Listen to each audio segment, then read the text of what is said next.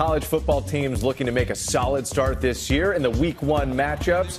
Game Day's Desmond Howard, former Heisman Trophy winner, Super Bowl MVP, best dressed 2004. The resume keeps getting longer. Desmond, good morning to you. Looking good. Good morning. Good morning. Thank you guys for having me. Of course. All right, tell us about the game where you are there. Number 7 Notre Dame versus 20 Texas A&M. What do you got tonight? I tell you what, this is going to be a great matchup. There's so many storylines in this game. You got Mike Elko, who's the coach of the Texas A&M Aggies.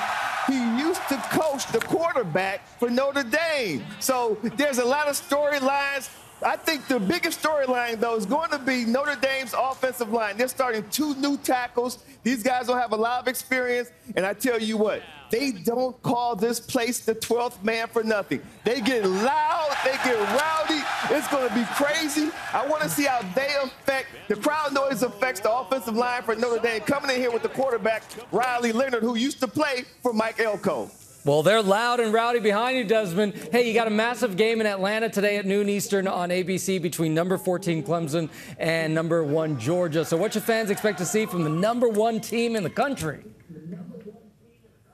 I tell you what, the number 1 team in the country, the Georgia Bulldogs, coming in with quarterback Carson Beck. You know, he's a guy who had a really strong season a year ago. I think they're still kind of hurt that they didn't make the CFP because they lost Alabama in the SEC championship game. But they're not making a lot of noise about it. I think they're just going about their business. They're kind of like laying in the weeds. They're number 1, but they're not making a lot of noise. I expect them to come out and play a high-spirited game against the Clemson Tigers in Atlanta today. Desmond, we are all so excited that football is finally back. We are kicking off week 1, of course, of the season. What are the other big storylines you're watching?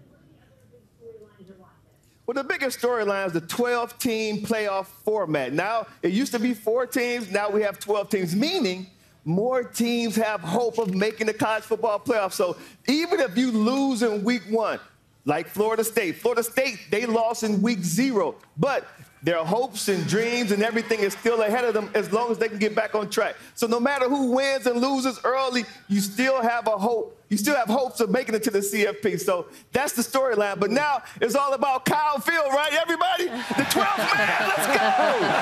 The 12th man, indeed. He comes to fight the Irish tonight! Looking all good about the out 12th there. man, baby. All right, have fun out there. Wow. You can catch College GameDay live from Texas A&M starting at 9 a.m. Eastern on ESPN. Then our Labor Day weekend ESPN and ABC college football lineup has Notre Dame at Texas A&M. That is primetime on ABC at 7:30. Looking forward to all of those games.